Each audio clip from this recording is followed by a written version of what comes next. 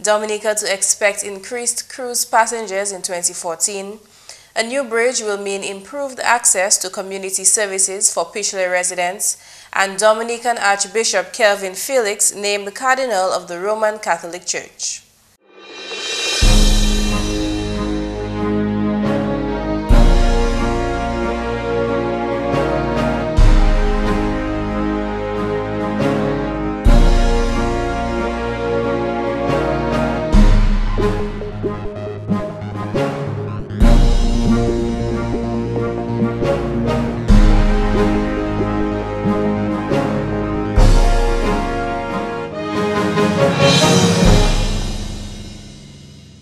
Thanks for joining us on National Focus. I'm Jarna Hector. And I'm Tarnia Green. Stay with us for the details of the headline stories and more coming up right after the break. Dominica is blessed with an abundance of water, but getting it to your home is an expensive venture.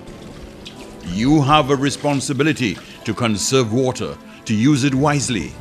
Remember the old adage, you never miss the water till the well runs dry. Think water, think life.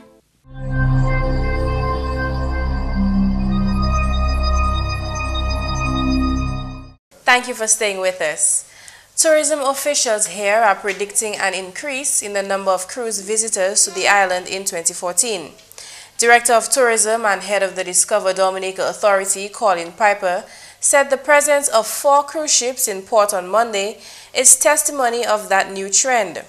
Last year, Dominica attracted approximately 230,000 cruise passengers.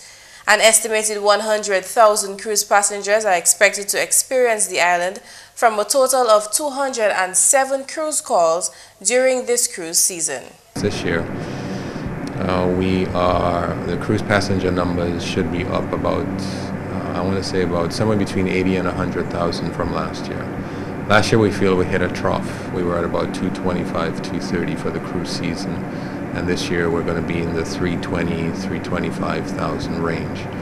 So there are quite a few more cruise passengers that will be coming from a combination of more calls as well as cruise ships with larger numbers coming.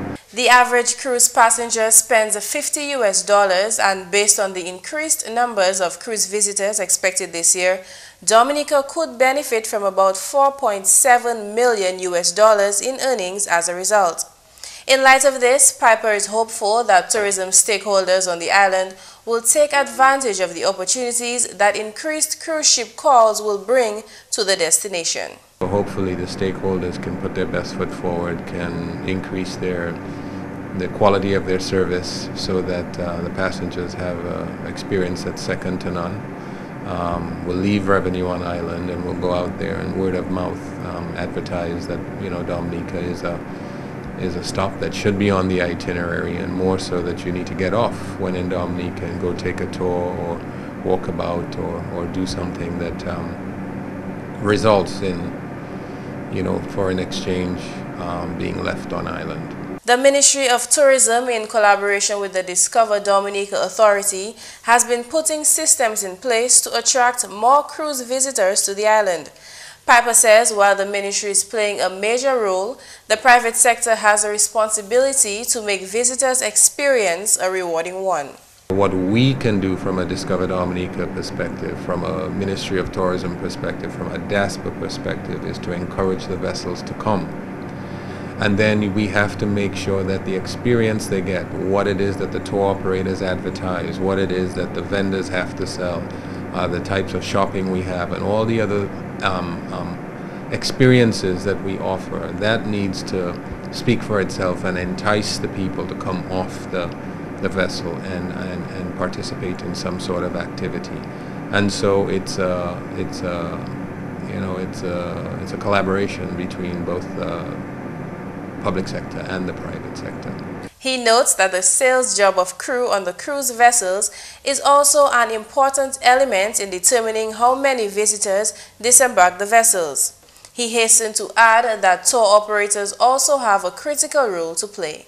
The other thing is based on the sales job that is done on the vessel by the shore excursion manager to say, hey, we're going to Dominica and Dominica has all these wonderful things to offer.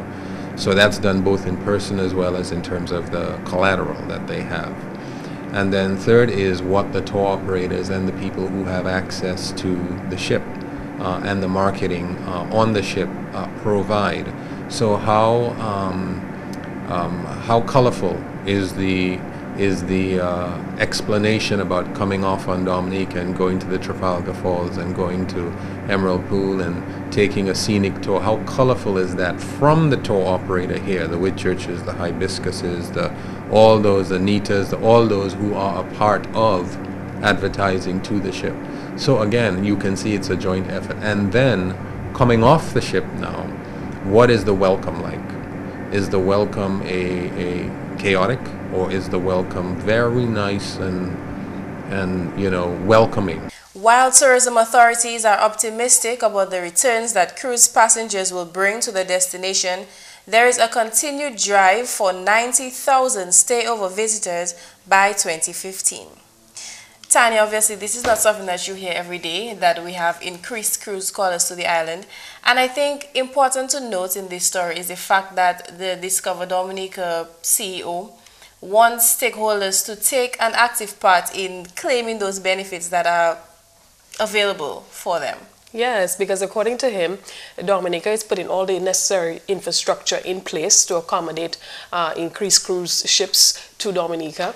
We know in recent times we've had, you know, some challenges as it relates to attracting a number of important cruise lines to the country.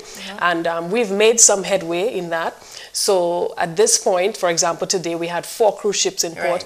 And people might say, well, you know, are the vendors, are the taxi operators, are the other stakeholders actually benefiting from the presence of these cruise visitors? And at the end of the day, they have a responsibility to ensure that they benefit. How do they do that?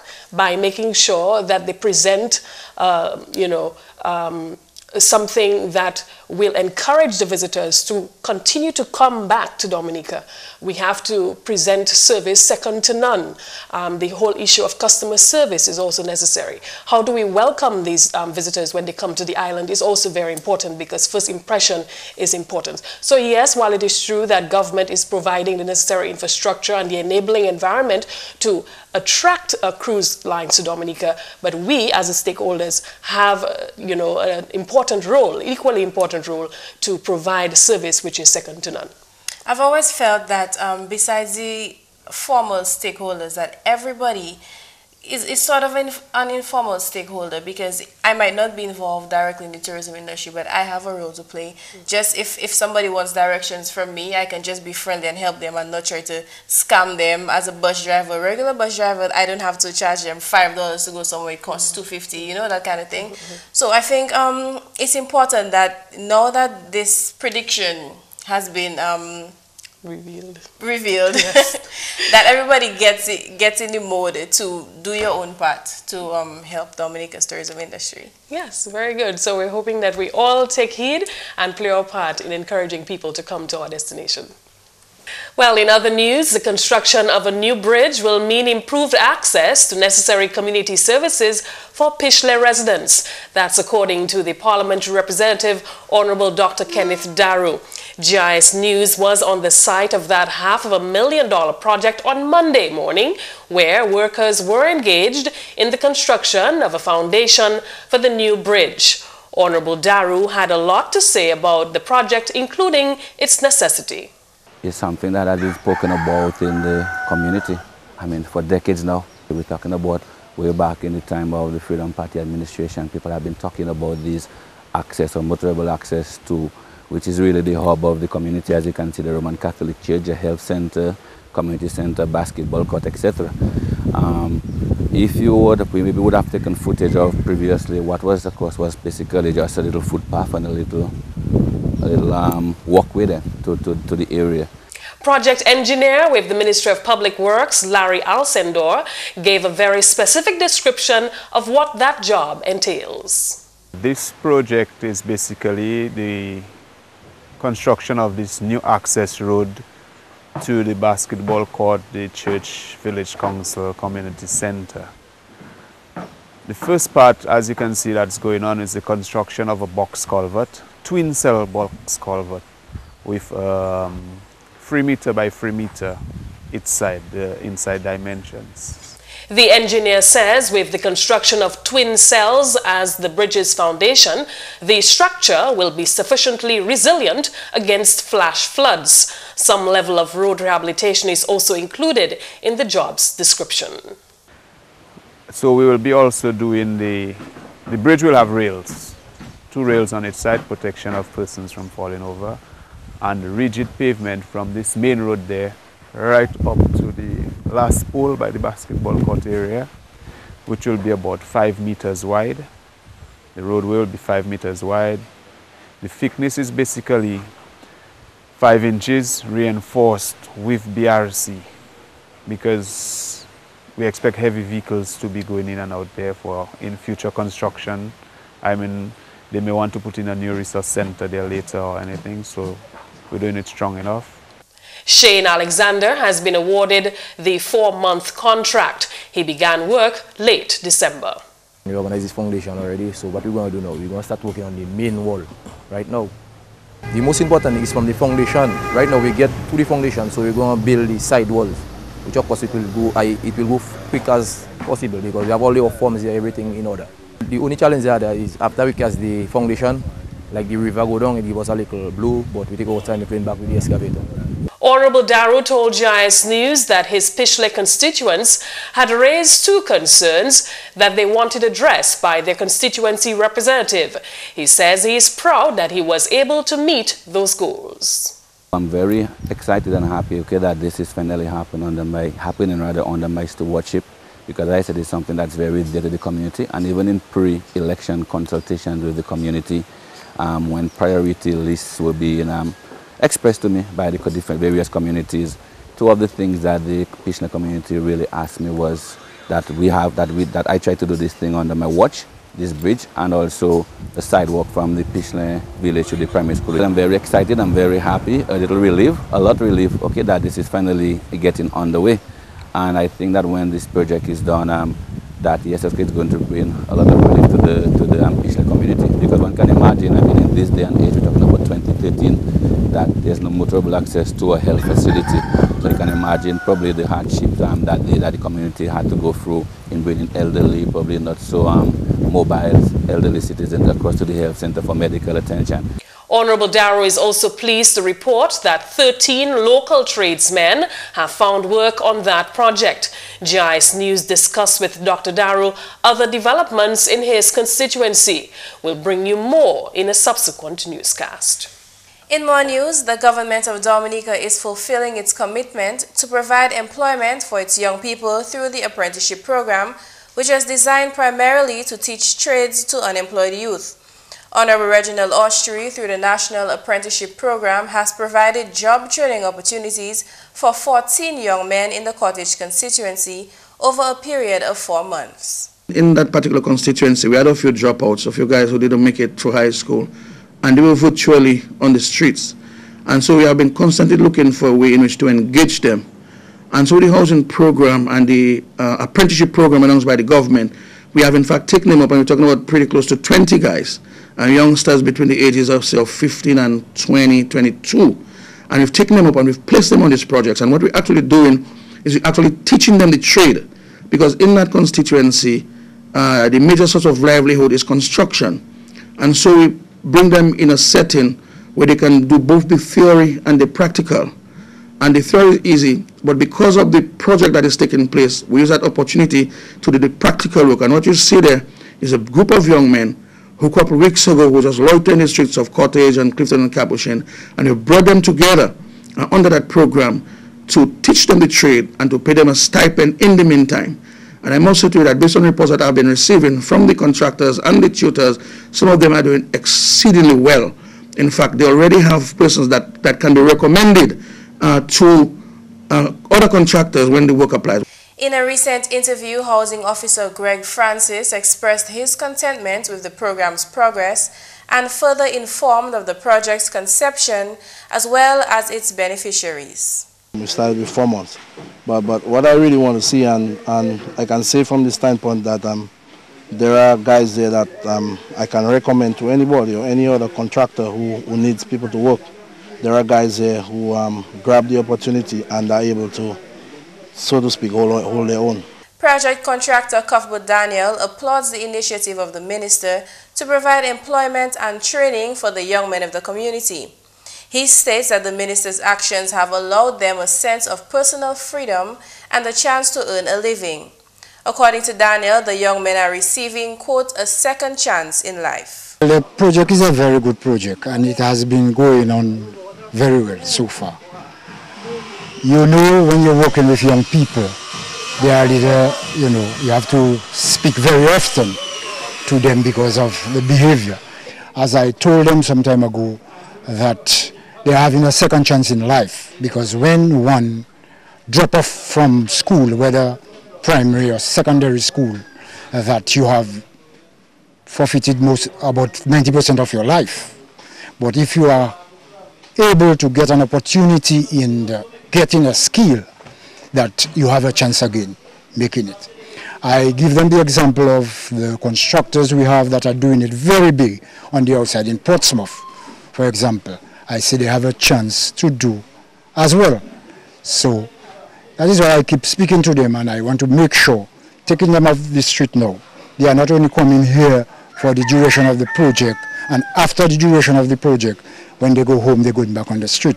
I want them to grasp as much as they can, so when they get off this program, they can go on a job anywhere and ask for a job and start building their future. Speaking to GIS News last Friday, the trainees on the project showed great admiration for the government of Dominica and their parliamentary representative for allowing them the opportunity to work. I'll just be home sitting, sometimes watching TV or sometimes doing like a drawing, nothing else to do. But now I get in the opportunity to learn a trade that it will better my future. The project is going very good, Jack. So it's like it's perfect, Jack. I learning a skill like off the streets, better life for me and my mother, Jack. A family member of one of the trainees, Julian Joseph, is a recipient of one of the houses currently under construction. He expressed his gratitude to the government for the opportunity and for a new home. I feel really good, our house before, it was a really dilapidated condition, so I'm really thankful for Alvaro, and helping us to get a new house, so yeah, I'm really grateful. Upon completion, the individuals will receive certificates of qualification and recommendations which they can utilize for future job opportunities. In more news, Dominican-born Archbishop Kelvin Felix has been named as Cardinal of the Roman Catholic Church. The announcement was made on Sunday, January 12, 2014. Archbishop Felix is among 19 Catholic prelates from around the world who were elevated to the office by Pope Francis. In his announcement, the Pope stated that the new cardinals represent the deep relationship between the Church of Rome and the other churches throughout the world. Archbishop Kelvin Felix was born in Dominica on February 15, 1933, and was ordained a priest on April 8, 1956, at the age of 23. On July 17, 1981, he was appointed Archbishop of Castries and ordained Archbishop on April 5, 2008. As Archbishop of Castries, he was the Metropolitan of the province, which comprised the Archdiocese of Castries-St. Lucia, St. George's in Grenada, St. John's Bastille in Antigua and St. Kitts, and Dominica.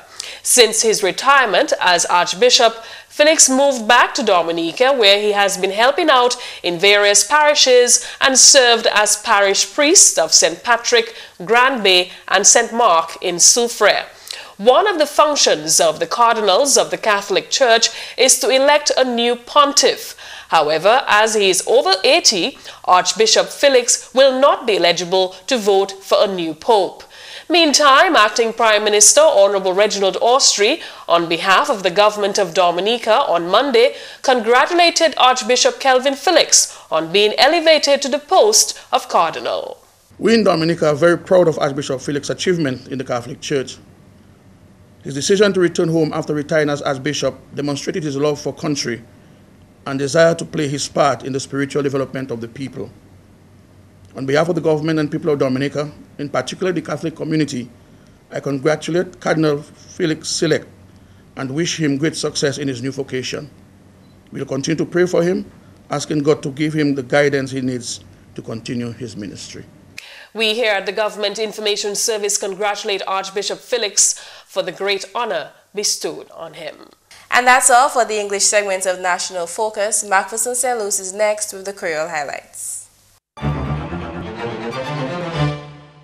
Allô tout le monde, bienvenue à ces nouvelles en créole. Non, moi, c'est McPherson St. Luce. Premièrement, le gouvernement Dominique a complimenté Cardinal Kelvin Felix à ses appointements comme cardinal. Acting Premier Ministre Honorable Reginald Austrin et je fais un parole à ce gouvernement qui a concerné ça. À ce gouvernement Dominique et le monde Dominique, nous avons un bon compliment pour Cardinal Kelvin Felix. Nous avons un gros honneur, pas unique pour lui-même, mais pour Dominique. C'est un gros honneur pour nous, parce que vous savez, le cardinal, c'est la première fois en région, un pays qui a parlé anglais, qui nous est un cardinal qui a sorti. Parce que c'est un Dominicien, nous avons un bon honneur pour Dominique. Et nous avons dit, depuis le Cardinal Francis, Cardinal Felix, trouvé qu'il y a fait paix, tout record là qu'a dit nous qu'il était fait un bon travail. Il était Archbishop Castries, il était Archbishop St. George's, Archbishop Roseau. Ils font un bon travail pour l'Église catholique. Et nous avons cru que Cardinal Felix, c'est un bon exemple. Comme ça, on a un bon Dieu supposé. Et nous avons dit aussi, depuis il décidé pour retraite en Dominique, il a continué le travail, fait travail bon Dieu. Nous avons dit c'est un homme qui montre qu'il y a un amour pour le pays et il a aidé un développement spirituel pays là. Et nous avons souhaité un bon succès, une bonne santé et nous avons souhaité la vie longue pour continuer à faire travail bon Dieu en Dominique. En autre nouvelle, un workshop qui a mis attention à ce comment pour une négociation en différentes organisations qui a représenté Patriot Union qui a pris place en Dominique semaine là. Cérémonie pour ouvrir workshop là prend place en UWI bon matin là. Ministère pour information honorable Ambrose George représenté le gouvernement en cérémonie. Workshop ça qui prend place pour 2 jours et ni deux normes hall Jamaïque qui facilité workshop ça. Yon c'est monsieur Danny Roberts, c'est qui chef you Lawson Share Trade Union Education Institute avec aussi Dr. Noel Cowell. C'est un lecturer à UI Jamaïque avec des facilités. C'est un homme qui bien expérience étudier under bargaining négociation pour monde qui a négocier pour position travail, qui a négocié pour position pour l'argent pour payer avec là ça nous voit pour moi il y a un de monde qui attendait opening ceremony. En autre nouvelle, officier touriste en Dominique a gardé devant et puis anticipation, plus passagers touristes visiter le pays là l'année là. Parole ça a sorti hot chef Didi et M. Colin Piper. Si l'homme M. Piper, ça fait au 4 bateaux touristes qui à 6 ports en Rose aujourd'hui. C'est testimonié pour supporter ça. L'année passée, 2000 avec 30 passagers visité le pays là. Bagay Piper fait parole qui était aussi bon. Il y a une estimation de 100 000 passagers qui ont expecté pour expériencer le pays là pendant 200 avec 7 calls saison salaire. Dominique a expecté pour bénéficier 4,5 millions de dollars US selon résultats salaire. Finalement, le travail qui a pris place bien formidable à ce point Pichelin pour aller Health Center et puis l'Église catholique. Même Parlement honorable Dr. Kenneth Darrow visiter le projet là aujourd'hui. Je suis très content pour voir que le projet là qui c'est un pont nous fait pour access Health Center Catholic Church avec Village Council avec communauté de Pichelin. Because project là c'est un projet qui mon Pichelin commandé pour asset. Nous avons parlé de Peter administration Freedom Party mon te parler contre projet ça. when nous tenons des issues avec land acquisition, avec tout ça nous manger, il y a un quoi ça nous manger, avec tout ça nous espérer ces resources la financial resources là to be made available pour nous commencer projet ça avec un projet là bien les chemins, avec nous très content, avec nous savent c'était mon pitch avec pas mon pitch seulement health team go be because comme on dit mon travail pour docteur district là pour combien d'années avec chaque temps nous pour venir nous pas comme véhicule nous aller ride nous aller en les chemins avec marcher across nous pour aider pharmacie à charger toutes ces drugs là across un health center avec nous ça imaginer là c'est vieux monde en community qui était malade qui était pour aller en health center monter pour charger parce que c'est un petit pont qui était là pour marcher across. So comme on parle à moi content que ça a fait avec moi ne dire moi que vous de dire c'est mon l'est constituency pour une patience pas perdre confiance en parler puis avec nous espérer que dans neuf ça là que bagaille avec plus bagaille qui fait pour nous. Messieurs mesdames, ça c'est tout pour nouvelles en créole pour à présent. Non moi c'est McPherson Luce. Au revoir. What your nails can tell you about your health coming up next. Do you have uncovered water storage drums around your home? Do you dispose of old tires, cans and old containers capable of holding water anywhere in your environment? Are you being bitten by mosquitoes, particularly at dusk and early morning? Do you keep houseplants in water? Do you spend your hard-earned cash to control mosquitoes? Has your community experienced dengue fever outbreaks? If your answer is yes, to at least 3 questions above, you are at risk to dengue fever. Join the fight against dengue fever. The responsibility for a dengue-free Dominica lies with you. So, get rid of the Aedes aegypti mosquito.